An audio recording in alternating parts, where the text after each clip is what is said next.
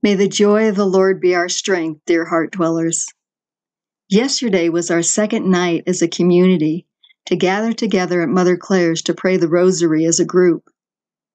As we were offering up our prayer intentions and praying the Rosary, you could strongly feel the comforting presence of our Blessed Mother. I got the sense that a suffering was coming and that everything was going to be all right. And I clearly heard the words, "Pray it forward." Mother Mary began, "I know, child, that you are concerned about the situation, but my son is concerned about the condition of this soul and that of his family." And here Blessed Mother is referring to a situation that recently came up, and now the enemy is trying to stir things up against us. Blessed Mother continued, "Have peace, my daughter, and unite yourself to my son's heart, and that is to love your enemies and pray for them. Do good to those who intentionally and unintentionally try to do you harm. Maintain a posture of prayer and listen for my instructions. Be courageous and do not fear what looks to be an obstacle, but turn your gaze to my son and meditate on how he did not cease to pray to his heavenly Father for his enemies. And in this way, you all will be victorious. You have been praying in the Spirit. Continue to do so even more now, for this is pleasing to the Lord. Does it not say in Matthew 5:43 through 48? You have heard that it was said, 'Love your neighbor and hate your enemy.' But I tell you, love your enemies and pray for those who persecute you, that you may be children of your Father in heaven. He causes his sun to rise on the evil and the good, and send rain on the righteous and the unrighteous. If you love those who love you, what reward will you get? Are not even the tax collectors doing that? And if you greet only your own people, what are you doing more than others? Do not even pagans do that? Be perfect, therefore, as your heavenly Father is perfect." Mother Mary continued, "Let go of any bitterness or resentment towards them. When you do this, your prayers will be so much more effective. Keep your focus on my son and ask for your heart to be transformed.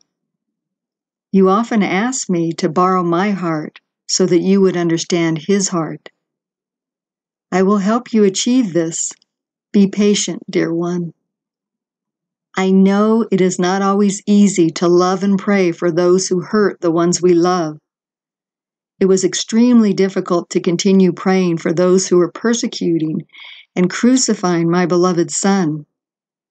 I had to join my heart with his to truly understand his great love for them.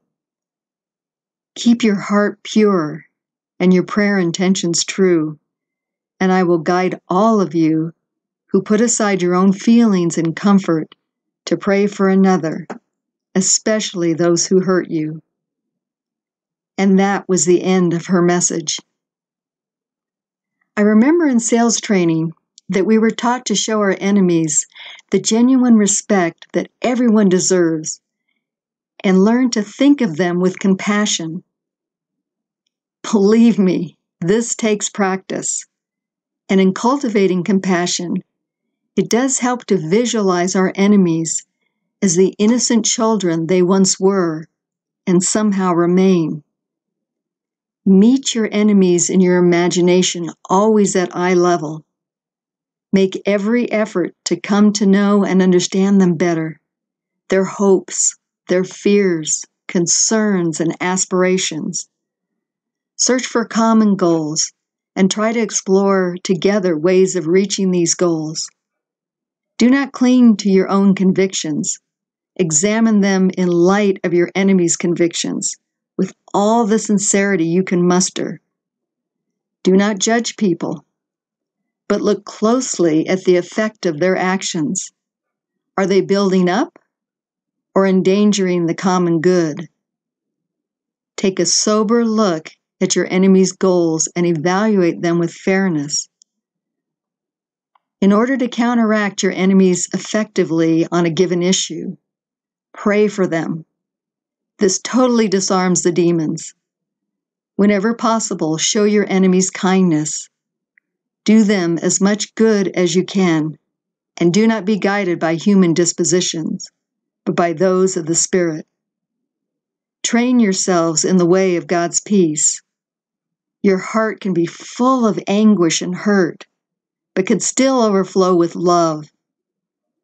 Forgiveness, peace, and love are key elements to overpowering enemies with the right attitude. Hatred and bitterness must die at the foot of the cross. We must not approach the cross with resentment in our hearts. Ask for the grace to love our enemies, as our Lord Jesus and Mother Mary has shown us what pure love truly looks like. God bless you, dear heart dwellers.